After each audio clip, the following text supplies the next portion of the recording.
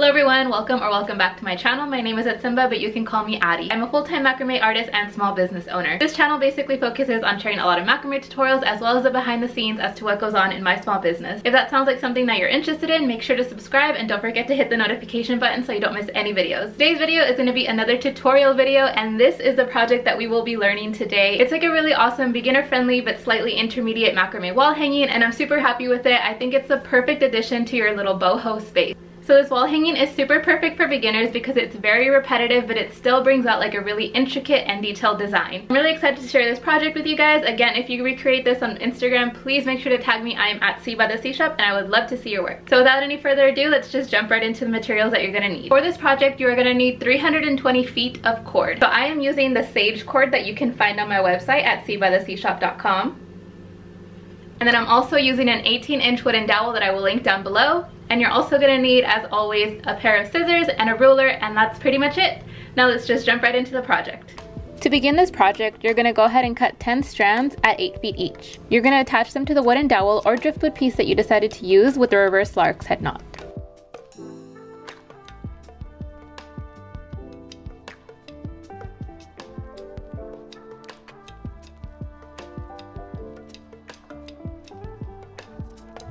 Now I'm just making sure that they're all evenly spaced. For the first row of our project, we're gonna grab 4 strands and make 2 square knots right on top of each other. So when you're making a square knot, you just wanna think about creating a 4 and then a backwards 4. So here are 2 square knots, and then we're gonna repeat that same pattern 4 more times.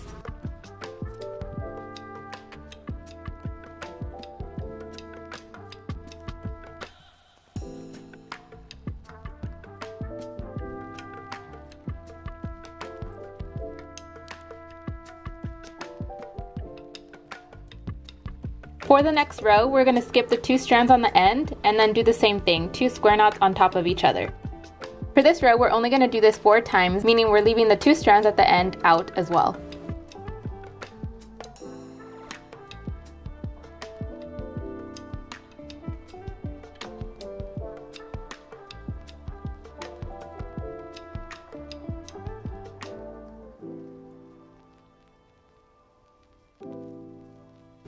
For the third row, we're going to go back to the same thing, using all of the strands starting with the ones on the end.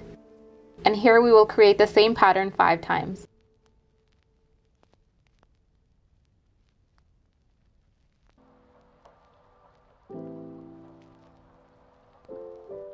And as you guessed it, for the next row, we will skip the 2 strands at the end and then create 4 of the square knots right on top of each other.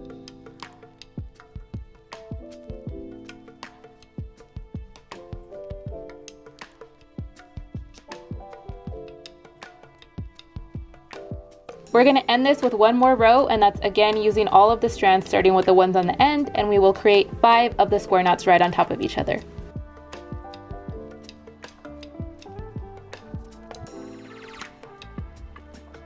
Now we're going to go ahead and cut 4 strands at 7 feet each. Instead of folding these right in half like we usually do, we're going to leave 2.5 feet for the end.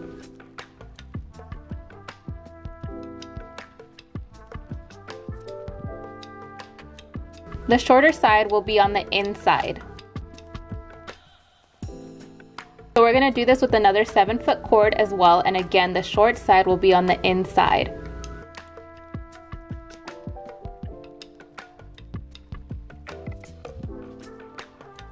So as you can see here, I have the 2 longer strands at the end and the 2 shorter strands in the middle. We are going to create a spiral knot here, and this is very similar to a square knot, but instead of switching between a 4 and a backwards 4, we are only going to go one way.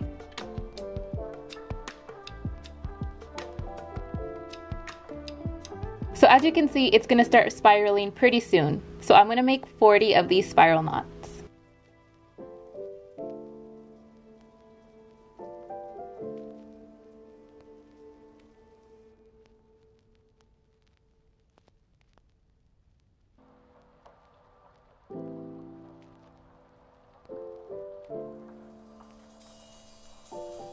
Do the same thing on the other side. So instead of folding it right in the center, we're going to leave one side that is 2.5 feet long, and that side is going to be in the middle.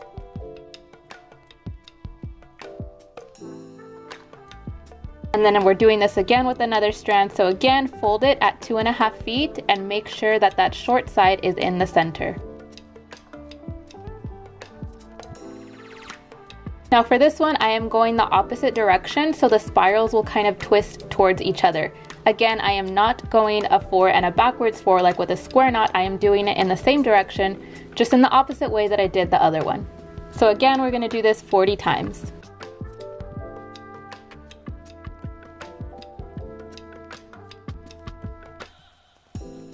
So now we're going to flip our wall hanging to the back. We are going to grab the 2 arms that we created with the spiral knots and now just tie them together with a gathering knot. So we're going to grab a 2-foot strand and create a loop with your fingers. Make sure to leave a little end on top of about 2 inches. Now we're going to start wrapping around, and we're going to want to do this pretty tightly but not too tight that you can't pull cord through it.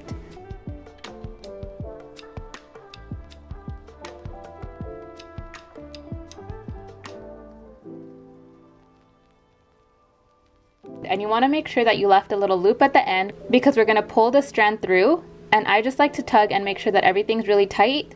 And before I pull any further, I just like to snip it off so it's easier for the cord to hide away. And you just want to make sure that you don't pull all the way up or else the knot will come undone.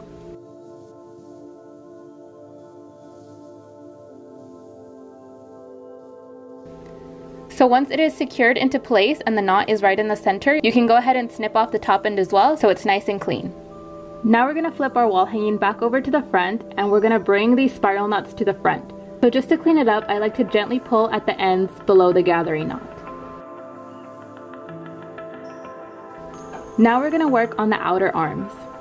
So for this, we are going to cut 4 strands at 10 feet each. We're going to attach them to the end of the wooden dowel with a reverse lark's head knot.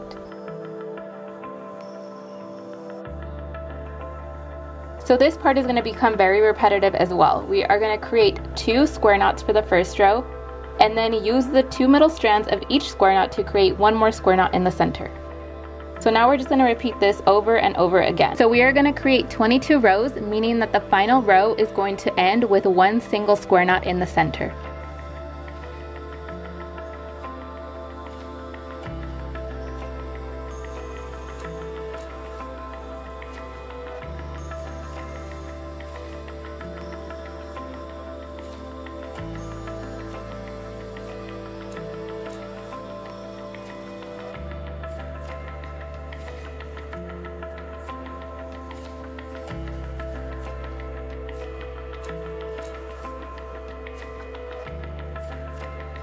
Now we're going to go ahead and do the same thing on the other side.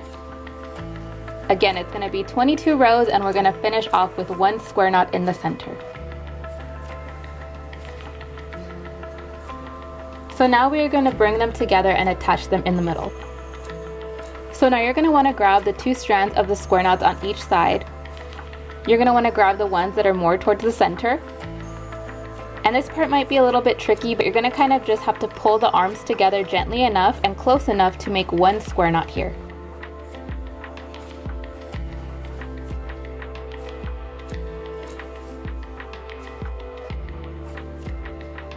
So now from this square knot that you just created, I am using 2 strands from the left hand side and 2 strands right next to them to create 1 more square knot. And then I'm going to pick up the next 4 strands and create another square knot in this row.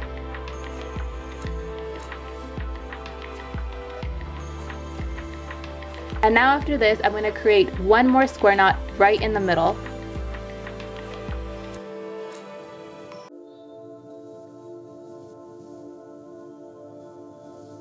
So now is the really fun and easy part. We are going to start adding fringe. So you're going to need to cut 21 strands of cord at 3 feet each. We're going to attach the fringe into each of these gaps at the end. So to do this, we are going to fold them right in half and attach with a reverse lark's head knot like we did up top.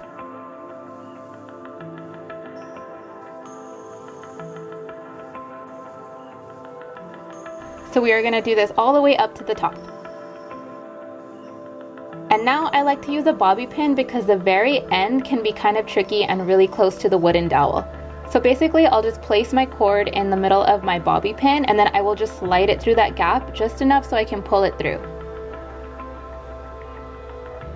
You can also use a tapestry needle or a crochet hook if that seems easier to you.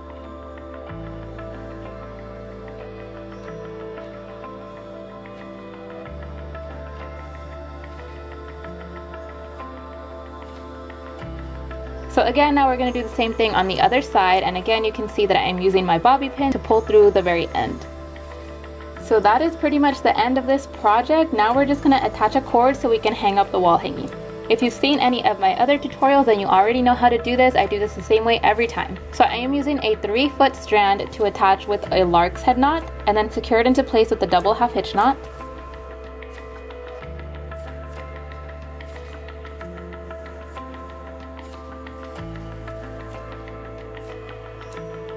And then I'm doing the same thing on the other side.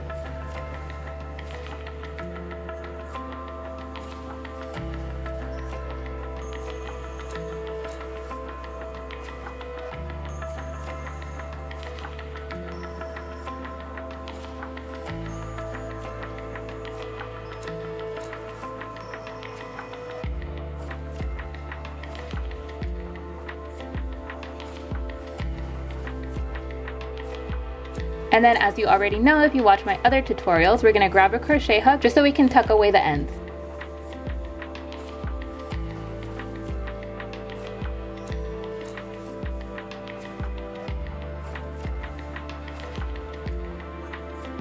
Now we can cut the ends off as well.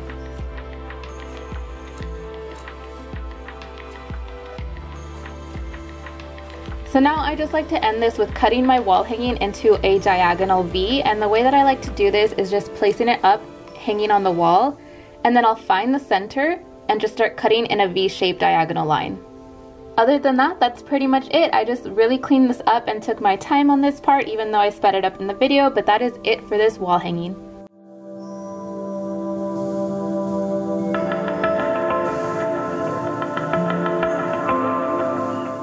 Alright guys, so that is it for this macrame wall hanging. I really hope that you guys enjoyed this project, and don't forget that I will link everything down below. You can always find rope and cord on my website at cbythecshop.com, and if you recreate this, please feel free to share and tag me on Instagram. I am at cbythecshop, and I would love to see your work. Also, feel free to comment down below what you thought about this project, and if you have any future project ideas. Again, I am planning on having a tutorial up every single Tuesday, so I would love to help you out with any future project ideas. So again, I really hope that you guys enjoyed making this with me. Please subscribe for future projects, and I will see you in the next one.